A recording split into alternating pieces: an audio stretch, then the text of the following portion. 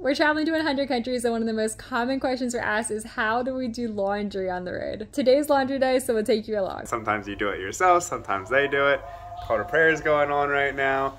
So we are out to go find a laundry machine. I may or may not be out of underwear and bras, so I'm finding a new solution. It's also a lot of laundry. It's like almost a month's worth. First, we gotta figure out another language. Now, this is in French, which is a little bit easier than some other languages. Coins only, so we first had to go to the supermarket so you get some coins. Now we sit and wait. The problem is you drop half the things that were once clean and now are no longer clean. He's got the dad stance, look at it. It is nice and warm.